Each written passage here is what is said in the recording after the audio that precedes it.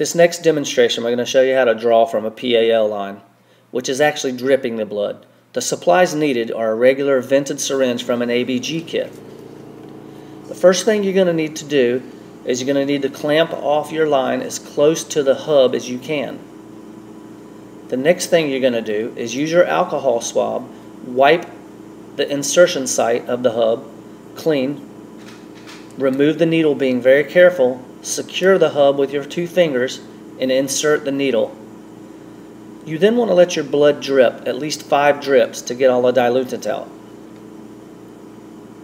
After your 5 drips of blood, reinsert your empty syringe into the hub and let it fill to at least 0.3. Your nurse may need a D-stick, so save an extra drop for her.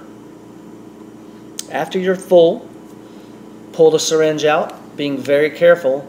Reinsert your needle into the red safety needle device included in your ABG kit.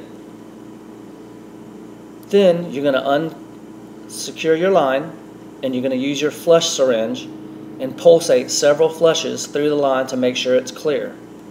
Open the line back up, remove your mess, clean up your mess if you make any. You're done. This was another production from CDT Productions. See you next time.